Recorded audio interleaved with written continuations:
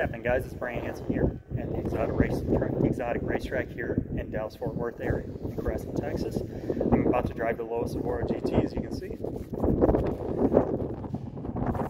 Absolutely beautiful car, definitely to get your hands on, coming from a British manufacturer. So you maybe remember Lotus being part of General Motors back in the day when they helped build the 1990 Corvette 01 and put the modifications under that hood to make that LT engine. Now here they are on their own with the help of Toyota engines and everything, so it'll be pretty exciting to drive. It's definitely something that I don't get to see every day on the road, so this is a nice reward. So get ready to see a little bit of the interior before I take out for a drive. So thanks for watching my video and enjoy.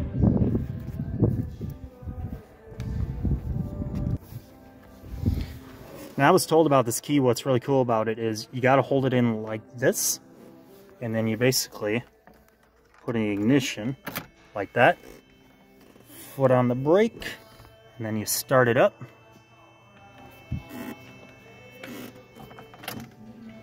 Pardon me. You basically start up the ignition like that, hit the start.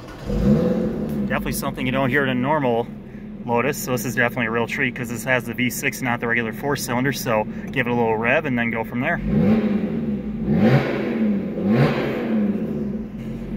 You can definitely tell it's a real treat, so definitely look forward to getting out there and driving. So enjoy the video. Thanks for watching. I'll show you a little more of the car before I get out there. There's my glasses right there, but definitely amazing to see. Get this thing turned off really quick.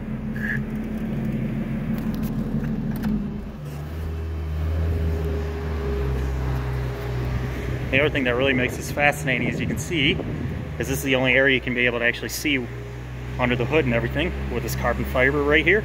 Definitely really exciting, so definitely a lot of things for such a small ride.